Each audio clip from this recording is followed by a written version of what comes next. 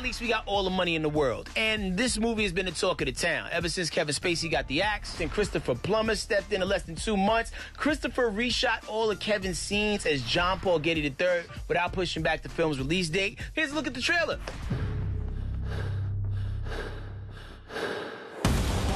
I didn't hire an ex-CIA officer just to pay people off. I hired you to do things that other people can't or won't do.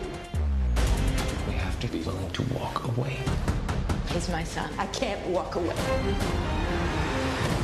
Baby, they done wore me out with these sound effects. I think that was the sound from Transformers, not that movie. It was a little stressful. It was very intense.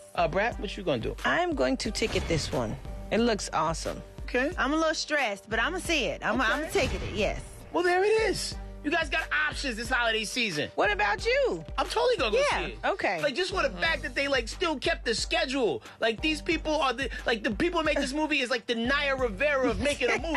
What? We lose somebody, on don't worry time. about it. We'll put somebody else in there and keep the date. Baby, they didn't have time to play with nobody.